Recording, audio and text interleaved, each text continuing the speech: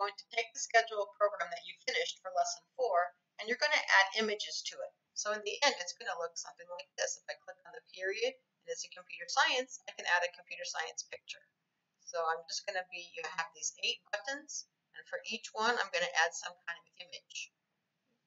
Now, you might notice that this looks a little bit different up here. This is an older version of Codeskulptor. It's Codeskulptor 2, and we've been using Codeskulptor 3. And we're going to use this older version just because images are working better. For whatever reason, I can't always explain it, but the images don't always work in Codeskulptor 3, and they do work in Codeskulptor 2.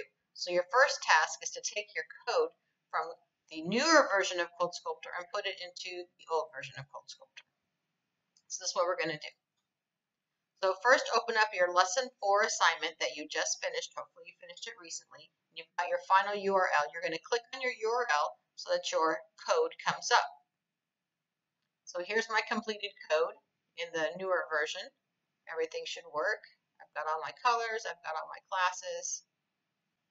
Now you're going to open up your lesson 5. Here's your lesson 5 assignment. You should have already done the warm-up. And here's a link to a template. So go ahead and click on the link.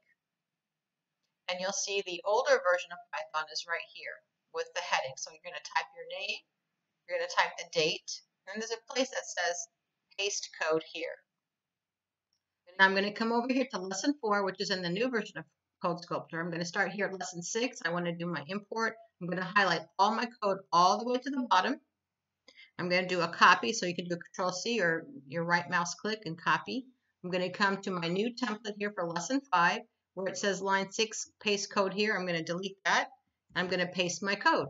So I've gone from the new to the old, lesson 4, lesson 5. Now if I run this, everything should work just like it did before. It looks slightly different, but all your buttons should work.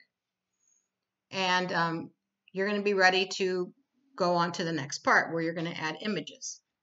Now with that being said, this is a good time to save your code and put the URL into your document so you have this part ready to go.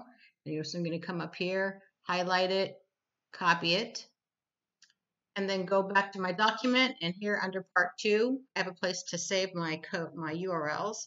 And as I save frequently, I can keep adding to this until I get to my final one. Now you're ready for part 2.